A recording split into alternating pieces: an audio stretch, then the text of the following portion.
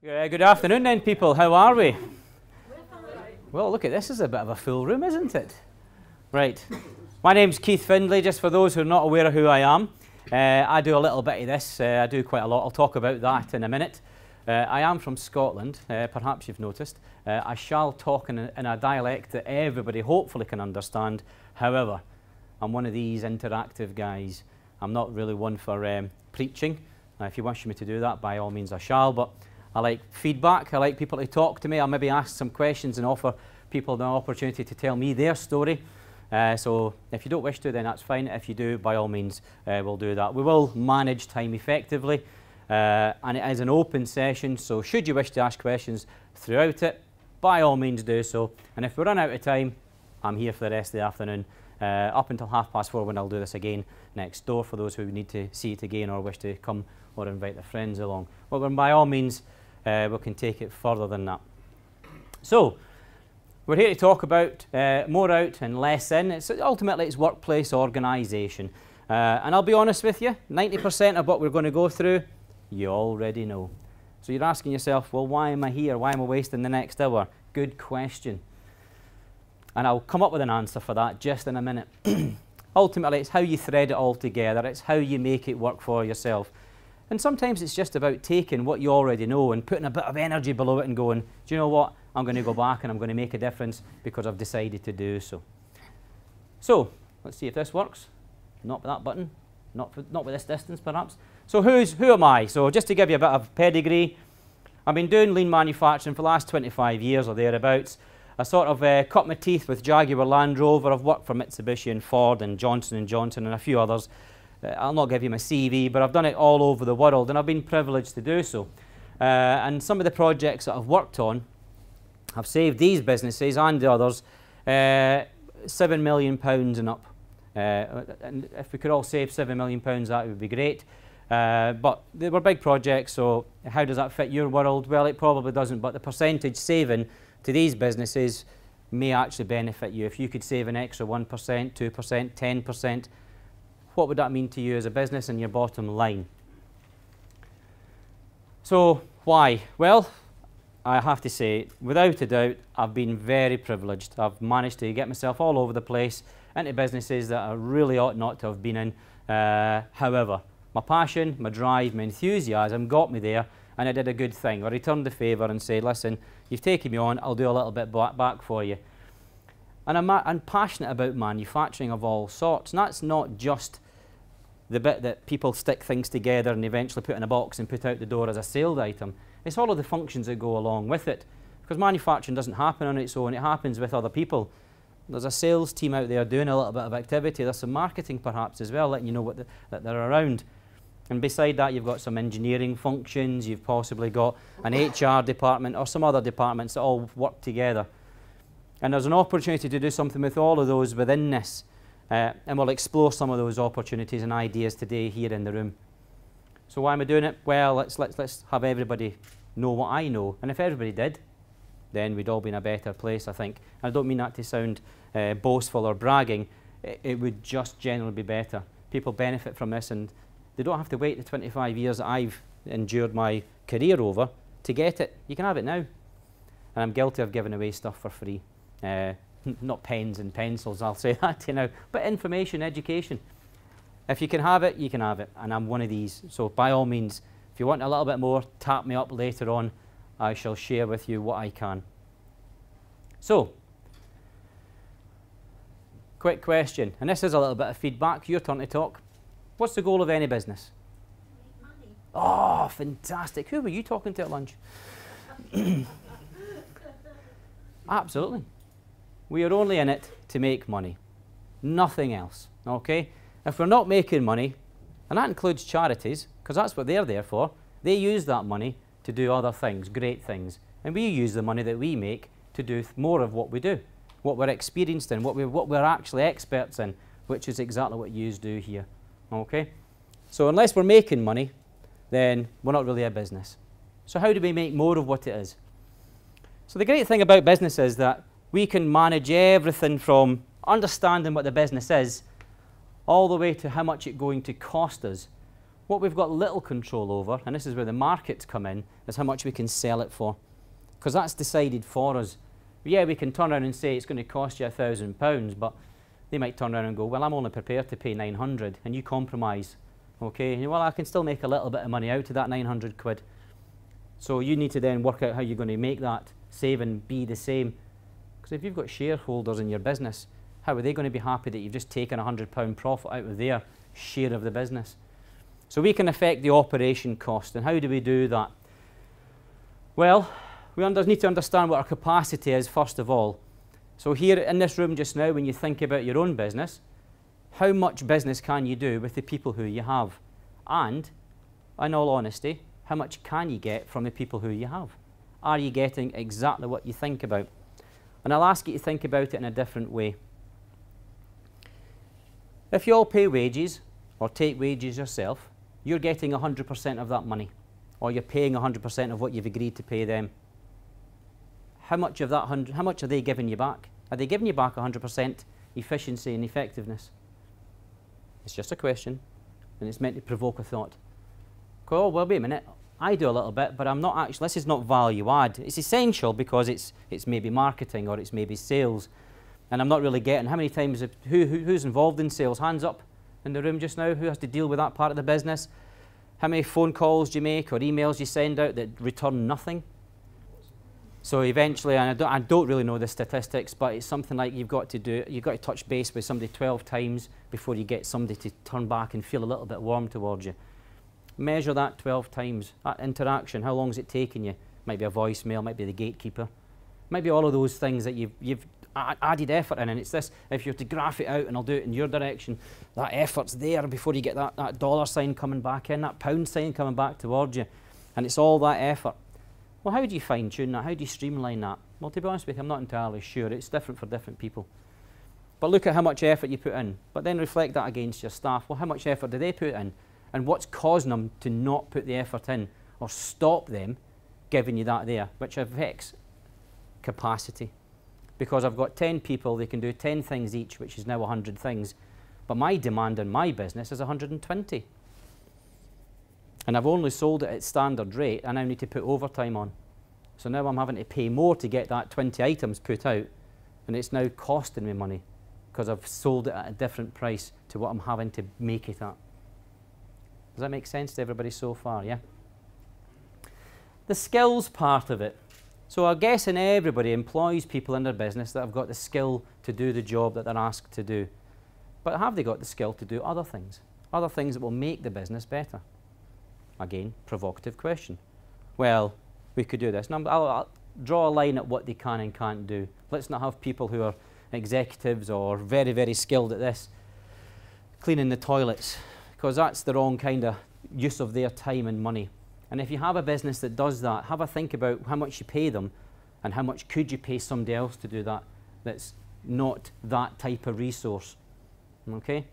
If you've got somebody that's super skilled at one aspect, but they're not doing that part of the job that you're paying them 100% to do, what is it you can make them do instead? Or who else can you get them to do that task? Okay? How do we achieve doing this? So how do we achieve getting more out? Who has an idea? Who's done stuff in their world that makes them get more out? Anybody? No one? You've all done nothing to get more out of the business? That surprises me, and I'm going to put my hand on my hip. I don't believe that no one in this room has done nothing to get more out of their business.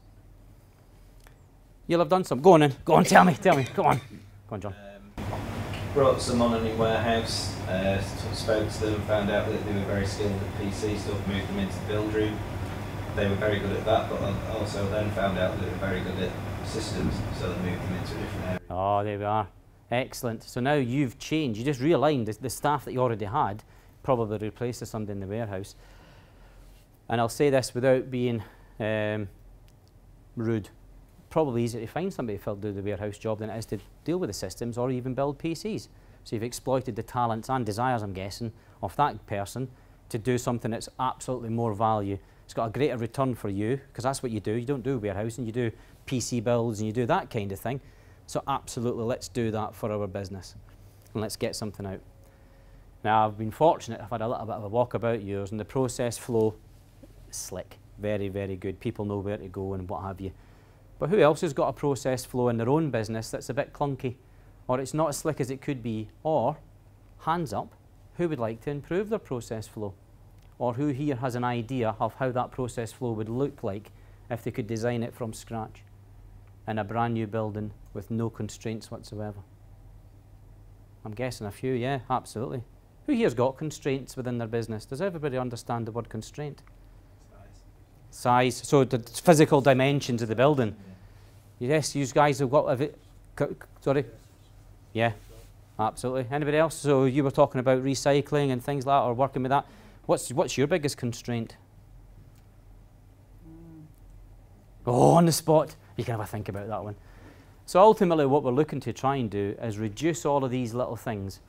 Now the great thing about it is it's not just one thing. It's not even 2 or 3. It's maybe about 10. It's maybe even about 20. And it's not the same thing. It's little small things, okay? Children get up and crawl around and they eventually get into all sorts of things, and they progress from that small step change, which is from just lying there doing nothing and dribbling everywhere, to getting up and maybe padding about the place, and then they eventually get onto the edge of the couch and they start to do something. It's all development and growth. We need to do that with our own businesses as well. But we need to understand what that looks like. So how do you help a child walk? Well, you put things in its way that it can hold on to, support itself and bolster its own ambition to do something new. The couch, the coffee table, that kind of thing. And these are all done by accident. They just happen naturally. And your own business is like that as well. So how do we make it a little bit better? Well, like I said at the very beginning, there's 90% of it you'll already do. It's just tying it all together and making it coherent. So we get everybody to think about the same thing, which means that there's everybody thinking about it. It's not just one person's responsibility anymore. It's not you as a business owner or a leader of a department try to come up with all the ideas to fix things, as well as do the actual job, because let's not forget the reason we're here is to make money. We're not charities, okay? We're not doing it for free. We have to make money. We will have to do other things to make it happen as well. So there's a system called 5S in Visual Factory. Anybody ever heard of that, incidentally, before? Okay? It's quite simple. Okay? What it is, I'll tell you what it is. It's a lean manufacturing tool. That's all it is. It's just a lean manufacturing tool. Well, I'm not a process. I'm not making cars. I'm not making tablets. You're absolutely right, you're not. But you are making something. You are doing something. You're changing one thing into something else. And you can apply the technique, the methodology behind it to make it work effectively for yourself. It does improve productivity. And the reason it improves productivity is because it helps your organisation by being organised. It helps you identify things when you need to do it. Who here's got a sock drawer at home? Yeah? You all know where the sock drawer is. You don't go to that chest of drawers and go, nope, that's somebody else's underpants. Well, maybe I'll try this drawer here. That's not mine either. You don't do that. You just go to the drawer that your socks are always held in, and you get it. And your business is similar to that. You always go to the same place because that's where you kept the spanner, or that's where you kept the monitor, or that's where you kept the dustbin. That's what it's all about. How do you identify that though? Well, it always sits there. But I'm new, I've never been there, and I've got it in my hand, I don't know where to put it. How does that work for me? Time and experience gets me there, but I could have a little bit of something else that would do that too. Maintenance and sustainability. So what things go on? How do you maintain things? Well, you keep looking after it. Who here takes a car to the garage to get it serviced every so often and what have you? Or who's got a contract plan that allows that to be the case? Or who's a bit handy with their own things and looks after it on their own account? Well, that's what you do with your business as well. You look after it. You make sure that the things that you did put in place happen. Sales process. If that didn't happen the way that it happens, what would happen to your business? You always check up on it. It would fall to the bits. So you always check up. Are you making sure you've got enough sales? I've got a target here to measure against. And it says you should have got 10 and you've only got 3, which means we're going to have a bit of a dry month next month. What do we need to do to fill that gap? That's the maintenance part of it. Quite simply put, there are no world-class manufacturing companies in place without 5S. Okay? without 5S, and it's as simple as that. And we'll talk through the S's just in a second, and you can relate that to your own business. We'll have a bit of fun at the same time. So 5S is literally these words here, and we'll go through them in order without boring you too much, okay?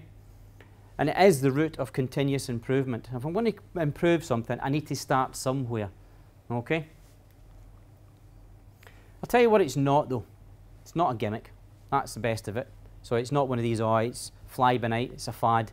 It's been out for decades, absolutely decades, and it's worked for everybody that's used it, okay?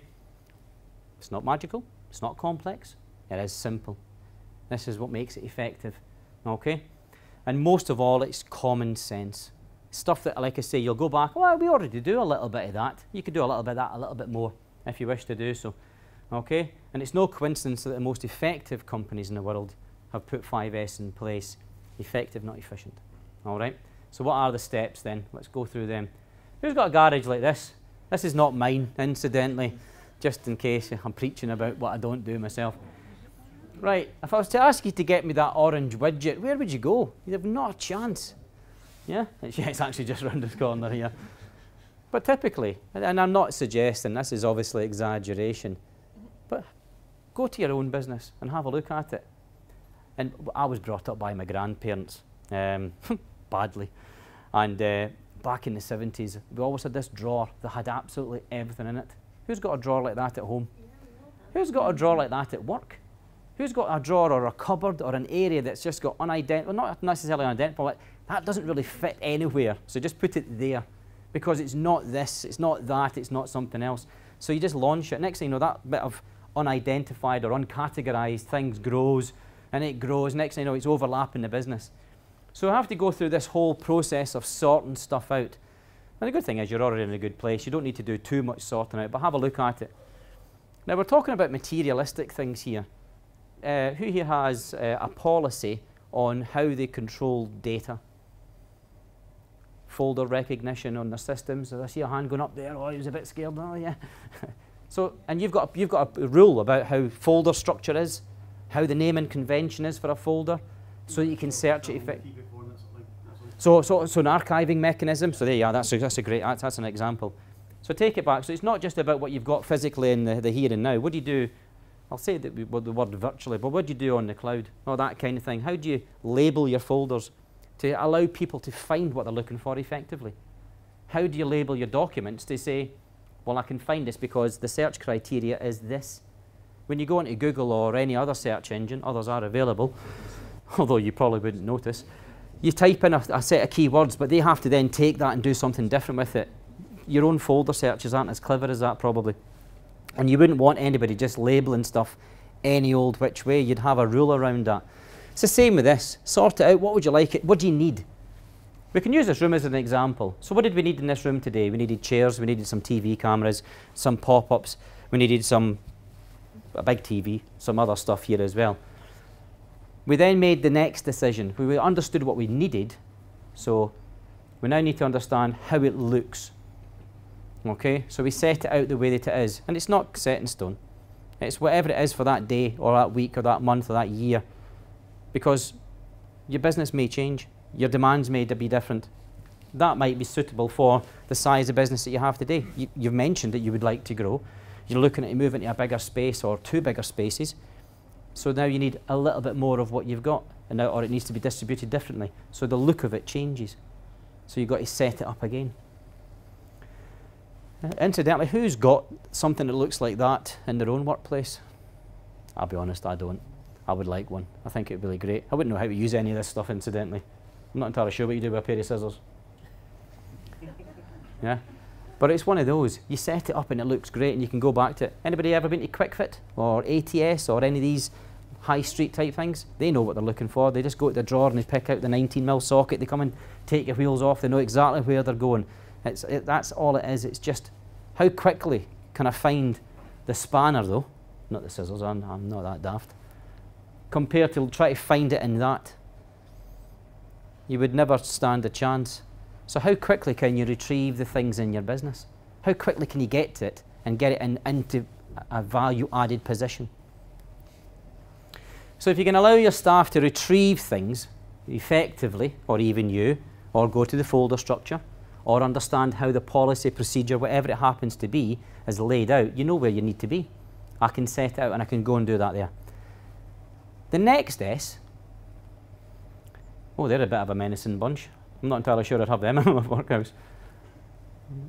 Yeah, is shine. So what does shine mean? Does it mean clean? Yeah, it probably does, to be honest with you. Anything else? What else could it mean? Polish? Yeah, just get it finessed up. What does it need to look like? So you take in, and again, and I'm going to try and be a bit sort of kind of provocative about this. You've got documents, and they're all labelled differently. Shining could be relabeling them so that they all follow a similar pattern. Could be numbers first and words afterwards, or vice versa. It could have a certain code, a certain mechanism, a certain structure, alphabetical, or lots of important stuff up here. Or anybody work with ISO standards, incidentally? Anybody? ISO all follows the same pattern. Section 1 is all about scope. Section 10 is all about continual improvement. Okay? Section 6 is always about planning. So it doesn't matter where you sit in it, you know where you are. Think about your own business. Does everybody know exactly what it should be? And if something's sitting there absent of anybody else around to ask a question, how will I know what that is? How do I identify that? And how do I make sure that identification is standard throughout the business? Which takes me to the next one, which actually is standard. You'll all have a method, a mechanism. You'll all work to a standard that you already agree with. You already do stuff the same way each and every time. That's a standard. That's fine. That's exactly what it is.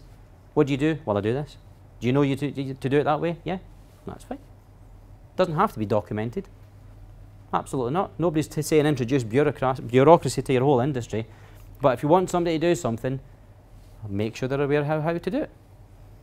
Because when it doesn't look normal, it's easy to see. You now know that you've got something to manage, something to change. And you can go back and go, hold on a second, we agreed that we would do it this way. For whatever reason, and we'll talk about that, it's not that way today. Can we go back to the way that it ought to be? Or is there a reason why it can't, or it stopped being so? And it means you've got somewhere to go back. Because that's the only way that you can stabilise things. And you need to stabilise. Otherwise, we don't get what we want. The product out, that output to whatever it is that you're doing changes. Hands up. Who's had a tin of Heinz tomato soup twice in their life? Yeah, a few people. There we are. If you can remember, and I'm not saying that you're taste experts, did it taste different from the first time to the second time? Was it pretty much the same? Why? Because it's standardised. It is standardised. But what would happen if it didn't? Probably wouldn't want to buy it again, because you'd be like that. I liked it the first time, not so much the second time. Or if you didn't like it the first time, chances are you wouldn't buy it again. Okay? Like Cadbury's cream eggs. A little bit. When they changed the chocolate. Yeah. Yeah? And that's it. They had a whole helly uproar, and it was in the front pages of the news and everything. You think to yourself, okay, that's not managing the change effectively. That's something else we can talk about, perhaps not today. The reason we have standard is so that we know what the flow is each and every single time, and I can walk away with confidence knowing that everybody will do exactly what we set them out to do, whatever that task happens to be. Yeah? Which ultimately means when it's went wrong, I know where to refer back to. And I can put some sort of mechanism in place to correct whatever that happened to be. And the last S is sustain.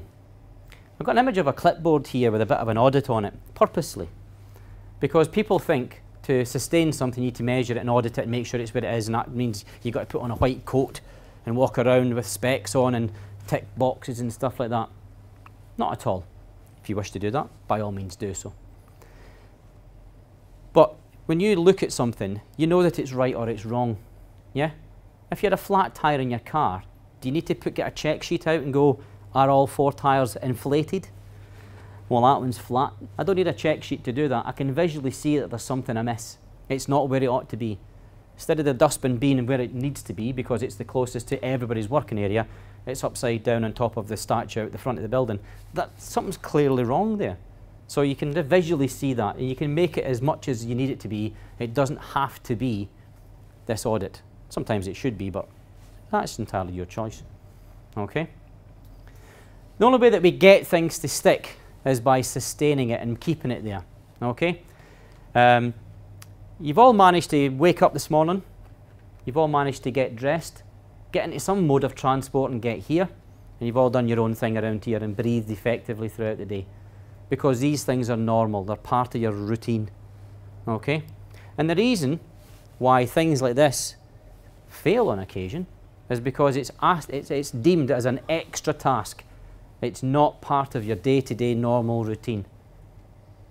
So make it your normal routine. Make it normal. What you have is normal, and I use this phrase all the time, is what you have. Is it what you want? Could it be different? And I'd say different, not better, just different. Would having it different be beneficial to you as a business? And if the answer is yes, what does that difference look like? And how do you start to make that difference happen? And how do you make it normal again? Because you've made a change. Okay? And then that allows you for it to be sustained. Anybody know how long it takes a habit to become a habit? 30 times. It's a good answer. Any advance in 30? Twice. Twice? A little bit more than that. But I like your ambition. Otherwise, no, I'm not going to go there. Yeah. It's actually about 21 times for a habit to set in. But yeah, it's a lot of times. It needs to be a lot of times. Which ultimately means, after one packet of cigarettes, you're addicted. It's a habit to smoke. So, we're going to do this new thing. It's called 5S. We're going to put it in. Here's what it's all about. Day 2. What happened? It'll be fine. It's never going to happen that way. You've got to keep nurturing it. You've got to keep looking after it, at least until it's set in, embedded. And know that it won't go right. Know that it will fall over. Know that you can go back and get everybody excited again about it till it becomes normal. Because nobody tells you to tie your shoes. As a child, you run about with any footwear till you get told to put shoes on your feet. I still get told to put my shoes on my feet now. But I was told if you don't grow up by year 40, you don't have to. Yeah. Not that I'm 40, of course, clearly. But let it happen. Let it be. And people need reminding more than need telling. Who here's ever been told to do something and resented it the very second that those words came out of that person's mouth? Yeah, I'm married too. And that's exactly what it is. If I'm reminded to put the bins out, chances are the bins get put out. If I'm told, chances are I'm off to work early.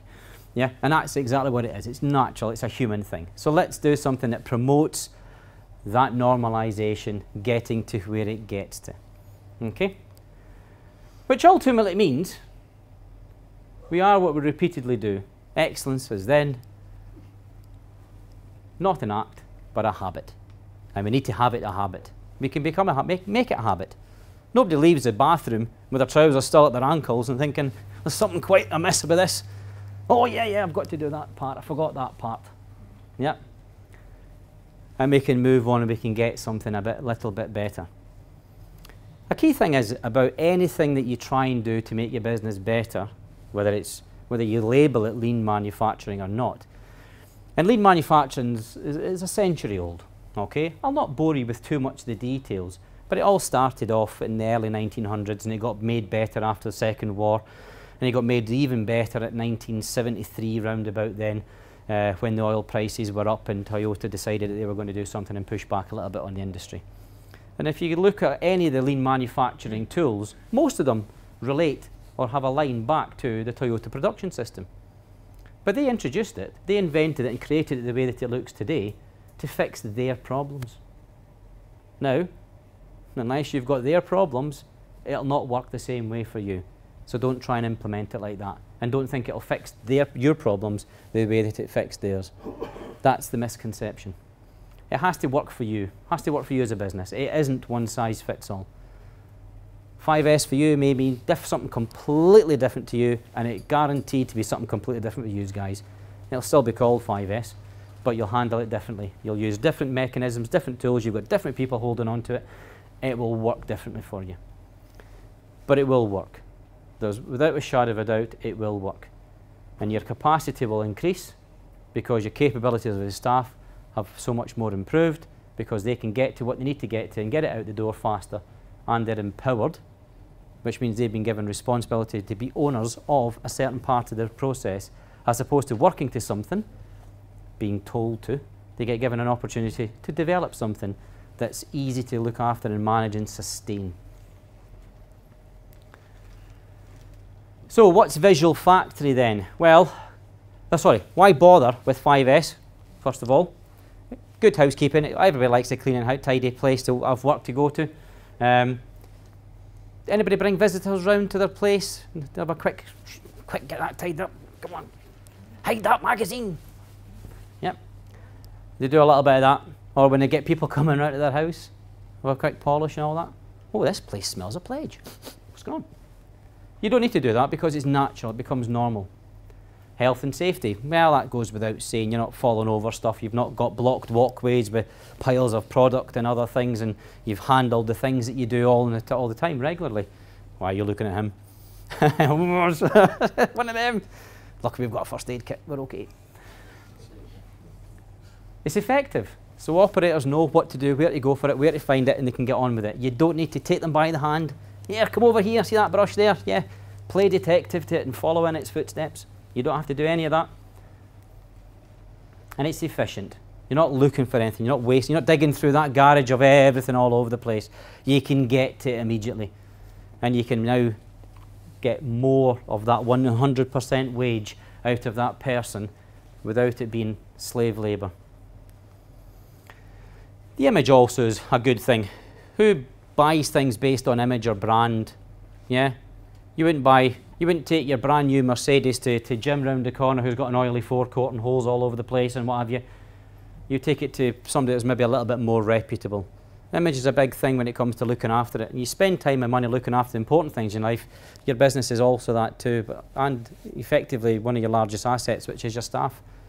Allow them to do all that and make it work for you, work on your behalf. Okay? And your losses are reduced. You're not losing stuff, but also the damage that could be occurred by the inappropriate storage of things is no longer there. We were talking earlier on briefly about Kimberly-Clark, and if they damaged the box of nappies because of mishandling, they were taken out the back, put into a big skip and hosed down so nobody else could use them. Ultimately a loss to everybody because there's absolutely nothing wrong with those nappies. And there's a lot of industry that does that. It stops that thing, but they don't look after the point where it occurred. They look after the result of the occurrence. Let's look after the cause of it. Let's not have forklift blades going through boxes of nappies or whatever it happens to be that the damage may have caused, because you've effectively managed how you look after it as a business. We've all seen signs like this. We all pretty much understand this, unless you live in Bradford. They're not really familiar with how roundabouts work here, or traffic lights for that matter. Traffic lights, I believe, in Bradford are an advisory service. But it's one of them, yeah? So it's simple to follow. It doesn't have to be complicated. You don't have to have it all over the show. But you know where you need to go to get it without following it. You don't have to have white lines on the floor and everybody's heads down looking where they go, but give them a chance. Have it look the way you want it to look. How do you do that? Well, you can tell people where to put things. Give them some guidance. Give them some understanding. Could be colour coding. Could be stickers on the floor. It's whatever you've chosen it to be. It isn't one size fits all. I did say that before. Okay? But you'll already have something in place. You'll have some sort of signage on shelves, or inside a drawer it should have these things, or a cupboard, when you open it up it'll have the contents maybe on the inside of a door. That's exactly what it needs to be. Is it enough? Possibly. Could it be better? Well, it's up to you to decide that. Okay? There isn't a book that says it needs to be this, that, or the next thing. And avoid measuring it. Avoid looking at it from a measurement perspective. The best way to measure 5S or that kind of thing is what influence it's had on your organisation. Yes, you could go up and look at a score sheet and see that you've scored X number of points out of X number of points, but does that really tell me how well embedded it is? How influential it's been to the workforce? Other than, I'll ask you a question, what have you came up with to make it better? Oh, well, we've done this and we've done that. Oh, you're excited about that more than that bit of paper on the wall. Oh, what else have you done? Oh, we did this. That's a measurement. If you're going to do something, measure it that way. Still have your score if it gives you representation, but let's have a look at what you're doing to make it better. So what do you have just now? How far can we take it? How far should you take it? Okay? And what are the benefits? Have you just done it for the sake of doing it? Or can you name the advantages of doing something different? Oh, there we go. I've rattled on. I've got to my last slide, or second last slide or thereabouts. Questions and answers section. This is your turn to talk, because I've done a little bit of it, you've perhaps noticed. So I'm going to open up the floor to anybody here to ask any question that I'm able to answer effectively, whether it's about this subject or anything else that you're familiar with, and I'll do my best to answer it.